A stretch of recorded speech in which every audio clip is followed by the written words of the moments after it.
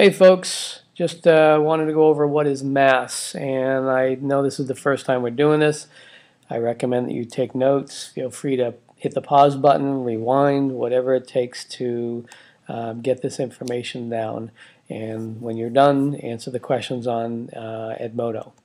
So when we talk about mass, we talk about the amount of stuff, the matter within an object, and everything in the universe that takes up space has mass. So if we take a look at the units, so these are the units that you're always going to be using for mass, grams. Okay, it's lowercase g for the unit.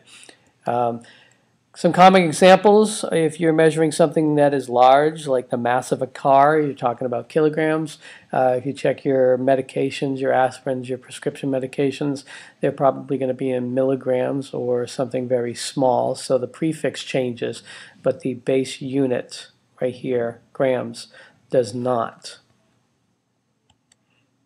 So if we take a look at a large object like an elephant, we know that if we compare it with a smaller one like a mouse, the larger one's going to have more mass. So the question is well, why? And because the elephant has more stuff in it, more mass, more matter than the mouse.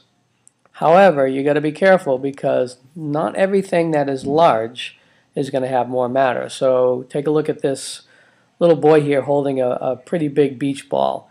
If we compare that big beach ball, which is, roughly his size or so, and we compare it with something like a brick, and you were to guess, okay, well, which one is going to have more mass? Well, we know that the brick is going to be heavier, but the question is why?